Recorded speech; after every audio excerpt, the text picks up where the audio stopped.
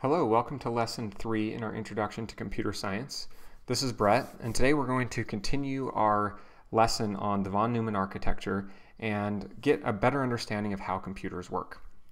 So if you remember this diagram, we had this idea of input devices, output devices, a central processing unit, and memory. And you've probably heard that computers run on ones and zeros, and that's all they can understand. And that's true because it's an electrical device and it can understand if an electric signal is on or an electric signal is off, and that represents a 0 or a 1 depending on if it's off or if it's on. Today we're going to dive in and understand that a little bit, mainly because it's really intriguing and it's important to understand when we get into our first lessons of programming and really understand what's happening when we write programs. Because ultimately what we're doing when we write a computer program is we're telling the central processing unit what to do, whether it should go look for input from a computer like we did in the last lesson, or if it should output it to a screen, or if it should take some of that input information and store it in memory until we can have time to output it. So to learn this, I found it's best to begin with elementary school counting. And I'm going to take you back to second or third grade when you learned how to count. So we have 10 numbers in our number system. That's 0, 1, 2, 3, 4, 5, 6, 7, 8, 9. Now when we get to 10 or 11 or 12, we have a bit of a problem because we don't have a number that represents 10 or 11 or 12 all by itself. So we've had to come up with a system of using these 10 characters to represent larger numbers such as 100 or 1,000 or 1 billion. And so the system we do that is called base 10, and you learn this again in third grade, where you have a ones place, you have a tens place, and you have a hundreds place. And so if you have 1 in the ones place, that's 1. But if you had 1 in the tens place and 2 in the ones place, that's 10 plus 2, which would give you 12. Now when you see this, you think 12 because you've taught your brain and programmed your brain to look at 12 and understand 12. But that's not how it's actually working. You had to learn to compute 110 two ones. The same is true when you get into larger numbers. So if we take the number 125, we actually have to break that down into 5 ones, 2 tens, and 1 100, which is 100 plus 2 tens is 20, plus 5 ones is 5. So that's 125. Now a computer only has 2 characters that it really understands, which is a 0 and a 1, or if it's off or if it's on, this electrical signal. And so it becomes a question of how can 2 characters represent all different kinds of numbers? How does the computer understand 100 or 125 or 1,000 or 1,000,000? Well, there's a system similar to the base 10 system we learned in elementary school called base 2, which is saying we'll have a ones place, and so here you could have a 0 or a 1, but if you want to go to a 2, because there's no character representation for 2, then we have to extend that into a different place. So this is called the twos place. So if you wanted to write a 2, you would have a 1 in the twos place, which would give you 1, 2, and then 0 ones. So to show you how that works, the number 1 would be 1 in the ones place.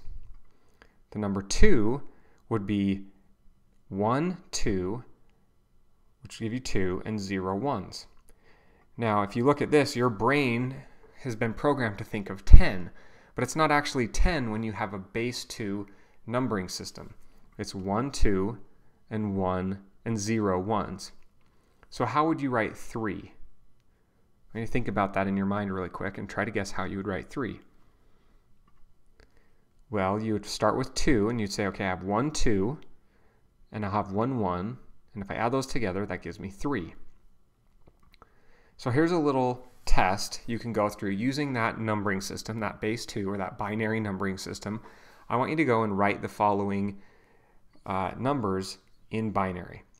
So stop this video, pause it, spend 5 or 10 minutes, go through and remember how to write these. And remember, there's more than just 1, 2s, and 4s. You can carry this on just like you do in regular counting. You'd have a 1, a 2, a 4, an 8, a 16, a 32, a 64, and that could continue on as high as you need to have those numbers. So take a little bit of a break, calculate these up, and when you resume the video, we'll give you the answers and explain how it's done. All right, welcome back. So here's the answers. I'll go through and explain each of these and how we got these answers. So 1, it's pretty easy. We talked about this before. In the ones place, there is a 1. Now 16 is a little bit more difficult. So I'm going to start from right and move left and talk about the places. So we have the ones place, the twos place, the fours place, the eights place, and the 16s place. So this is saying we have 116, which gives us the value of 16, and so we need nothing else. So that's how you get 16. 49, we start with the ones place, the twos place, the fours place, the eights place, the 16s place, and the 32 place. So you take 32 plus 16 is going to give you 48, and then all you need is 1 more, so in the ones place we'll add a 1. So if you add those all together, that's what's going to give you 49. Now, as I was teaching this in a lesson the other day, somebody said it's a little bit like counting change when you think about it. If you need to give somebody 62 cents in change, you figure out what the biggest numbers are, like the 25, the quarter, and to give them 62 cents, you would give them 2 quarters, 2 25 cents, which would give you 50, plus 1 dime would give you 60, and then 2 pennies would give you 62. So it's a little bit like that. That helped a few people in the class. They actually had come up with that metaphor or that comparison to counting. So let's go on to 108. So to get 108, we need to start with a 64's place. So working backwards, I have a 1, a 2, a 4, an 8, a 16, a 32, and a 64. So if I do 64 plus a 32, that will give me 96. Now the next place is a 16's place. And if I added 96 plus a 16, that's going to give me 112, which is higher than that. So that's why I have a 0 in the 16's place. In the 8's place, I have 1, so that will give me 96 plus 8, which is 104. And then all I need left is a 4, so I have 1 in the 4's place. And it looks like I have a typo here, and I have an 8 there. So again, that's 64 plus 32 plus a 8, which gives me 104, plus a 4 gives me 108. So in the last one, 117, similar. So here is our 64's place. So we have 64 plus 32 is 96, plus 16 is 112. If we add an 8, that would give us 120, so that's too much. So we don't have a number there. So we have 112 plus a 4 gives us 116. And all we need to get from 116 to 117 is another 1, which gives us 117. So that's how you would count and represent the number 117 using only 2 digits, a 0 and a 1, using that base 2 numbering system. So how would you write a negative number? Now we know how to write a positive number. How would we write negative? So we have to come up with a code, a system, to do that. So let's take, for example, -3. If you look at this, the system that you understand that you learned in math at some point was, if it's a negative, we have this symbol here that represents negative, and then we have the number. And so there's actually 2 spaces here, but again, your mind is just used to seeing -3, and you think and process -3. The computer only has a 0 and a 1. And so we don't have that little dash character to represent negative. So what we do is we create this thing called a sign bit. And we'll say, if the number is positive, we'll prefix the number with a 0. And if it's negative, we'll prefix with a 1. So to write -6, you would have a 0 in the ones place. You would have in the twos place, you would have a 1. In the fours place, you would have 1. And so that would give you, this would give you 6. And then you have this symbol up in front, this sign bit, which if it's a 1, that represents negative. And so this is how we would know this is -6, because the leading place right here will tell you the sign, positive or negative, and then the rest tells you the number. So that's how in a computer you would represent -6. So let's do a quiz. How about you do -8? I want you to go take a minute and figure out how you would write number 8, -8, and then come back. All right, so let's figure out -8. To get there, we're going to need another place in here because we have the ones place, the twos place, the fours place, and we're going to need the eights place. So in our ones place, we're going to have a 0. In our twos place, we're going to have a 0. In our fours place, we're going to have a 0. And in our eights place, we're going to have a 1. And then in our sign bit, we're going to have a 1 for negative. So that gives us a negative sign right there. That gives us 1 8. And I don't need anything else because I already have the 8. So how would you write a decimal, like 3.2, for example? Well, you have to come up with a system for counting, right? We only have ones and zeros, so we need to come up with some type of convention that we can agree upon, a code, right? So we could come up with a system where we say the first 4 places are going to represent the first number, the first set of numbers, or the exponent, and then there'll be an invisible line, and the second 4 numbers represent the fraction back here.